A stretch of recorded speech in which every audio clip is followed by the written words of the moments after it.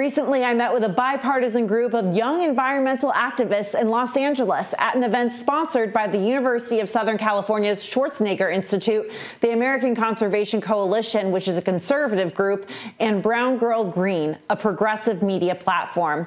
At the event, young conservative and progressive activists were joined by former California Governor Arnold Schwarzenegger as they gathered to discuss where they can find common ground on environmental issues. Here are some of the highlights. Republican or Democrat, we will vote you out if you're not committed to those policies. Any way you want to slice it, from a business standpoint to a government standpoint to just a personal everyday living and dying standpoint, we need smarter solutions on climate change. The solutions can't be worse than the problem. If we can get rid of pollution, then we don't have to worry about climate change. That's right. So pollution is really the evil. When living next to an active oil and gas well, you can't open your windows in fear of letting more emissions come inside of your house.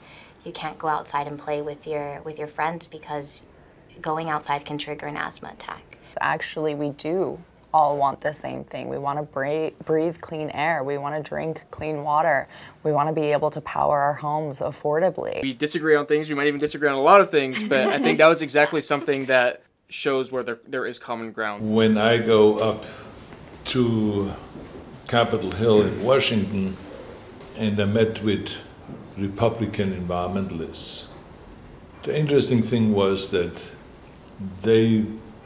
some of them didn't believe in climate change. With older politicians, they try to really market the same messages that worked for them 40 years ago. It's like the year's 2024. Young people are showing up. We are showing up their activism and advocacy, but we don't have the resources or the support necessarily to push our initiatives forward. If we can just bring communities into the fold and meet them where they're at, that's just something really special. We're not waiting for permission to lead. We've been told as a generation for far too long that we're too young, we're too inexperienced, we're too naive, but we're not waiting and we're charging ahead. If we can agree on that kind of basic principle, that we reframe this as an opportunity, then I think people can buy into that vision. This is the decisive decade and the most critical point to act, and we all have a stake in this game.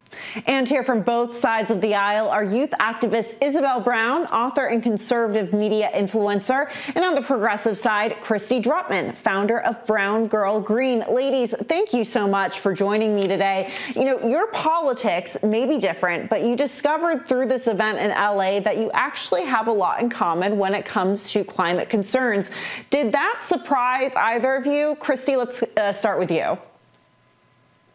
Yeah, I think there's a lot of discussion around the need for climate action, but I think a lot of times that can get politicized as only one side of the political aisle, and it was refreshing to see that there are young people that have opposing political views to me that care about these issues and are trying to advocate in their own, lane and advocacy and communities that they're a part of. I felt like that was refreshing and interesting and gave me some glimpse of hope that there might be possibilities to bridge gaps and be able to have, deeper conversations. And Isabel, what was your take? Surprisingly, Julia, I wasn't very shocked by our common answers and common values there in wanting to protect our nation's most beautiful places and the world at large. Environmentalism is really a generational value of Gen Z and millennials as well. And we're really passionate about caring for the great outdoors, innovating new energy solutions, protecting public lands, and more. So I think there's a lot of opportunity for dialogue and common ground on this issue. But that's true of many, many other seemingly partisan political issues, I think, going into the 2024 election as well. So, Kristy, what are people your age most worried about when it comes to their respective futures? I think the biggest thing is a crumbling democracy and also a crumbling environment, especially as climate change continues to threaten the places we love and the communities we care about. I think young people just don't know what the future looks like and are losing hope in leadership right now to actually be able to do the actions necessary to build the world we want to see. So a lot of young people are concerned about, feeling this lack of confidence in who's leading our country today to really take action on climate change and other, human rights and social issues at the extent that they need to be. And it seems like a lot of those young people are very interested in advocacy so they can make a difference. So Isabel, what's your message to young people about advocacy and getting involved? Don't wait for permission to embrace opportunities for leadership. You know, what I love about our generation so much is that we feel this sense of urgency to serve our communities and build a better future for everybody moving forward. And we do feel a bit disenfranchised and losing public opinion by the systems that are currently in place because, let's face it, most of the people in Washington, D.C. have been there for longer than twice the time we've been alive, making the same promises every 2, 4, 6 years and saying they're the only people that can solve these problems. But if they actually solved them, they'd be out of a job. And I think we're starting to wake up to that reality, realizing that we can't rely on those older than us to continue doing what's right and to serve our communities. That might have to fall on our shoulders as we climb into the driver's seat of American culture and politics as well. So, Kristy, I want to flip that question on its head. What do you think older generations need to know?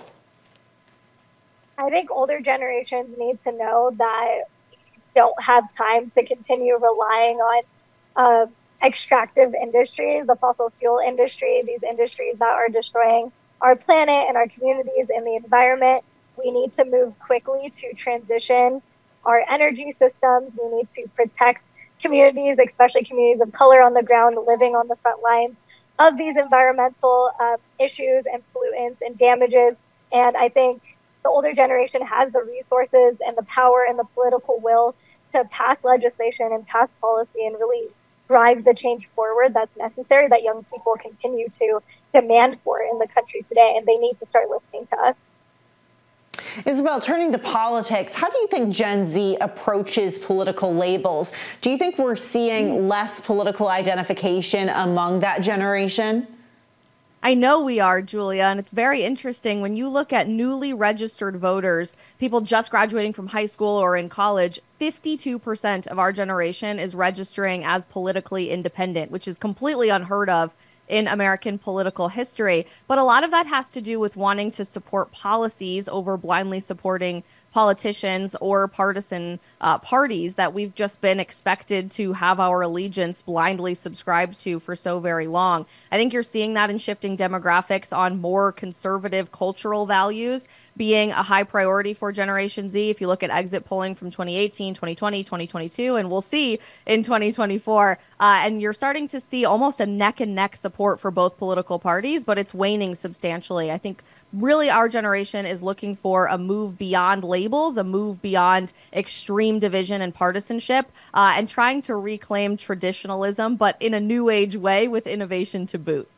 So, Kristy, when Gen Z, members of Gen Z are looking towards leadership in our country, political leadership, I should say, is there a general discontent among that generation when it comes to the lack of bipartisanship we're seeing and, quite frankly, party bickering?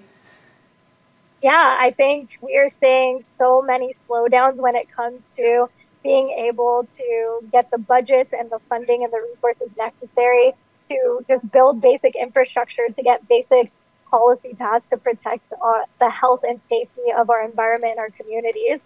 And we continue to see this type of bickering and slowing down progress and the things we need to see at the rate we need to see them to address the climate crisis.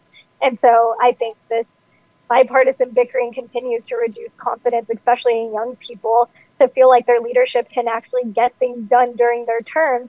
So that way we can actually see progress happening on the ground in our communities.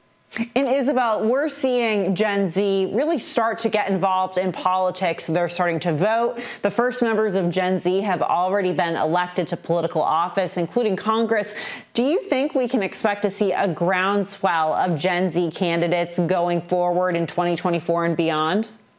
I do, but that's going to be an uphill battle. And if you look at the really leading voices from within our generation taking on those leadership opportunities, I find it really interesting. I cover this in my book that both political parties have been actively campaigning against Gen Z candidates to try to keep incumbents in office. If you look back to 2022, my friend Caroline Levitt was running for Congress there in New Hampshire to be the youngest person ever elected, and Maxwell Frost in my current home state of Florida became the youngest person ever elected to Congress as the first Gen Zer. But both the RNC and the DNC were actively campaigning to keep the older incumbents in office, which speaks volumes to me about the culture in Washington of this wait your turn mentality, that young people have been expected to be stupid, uneducated, or just unprepared to take on leadership. But the truth is, we really are losing an opportunity to share our generational perspective, and we're watching our culture be constantly regulated by those who don't even understand the world that we are continuing to grow up in and come into adulthood in. So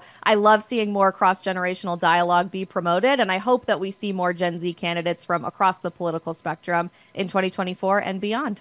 That's such an interesting point, because the question of age on both sides of the aisle is becoming a big issue here in Washington and on the campaign trail. Isabel Brown and Kristy Drutman, thank you so much. You're both very busy jet setters around this country, so we appreciate all your time. Thank you so much. Thank you. Thank you.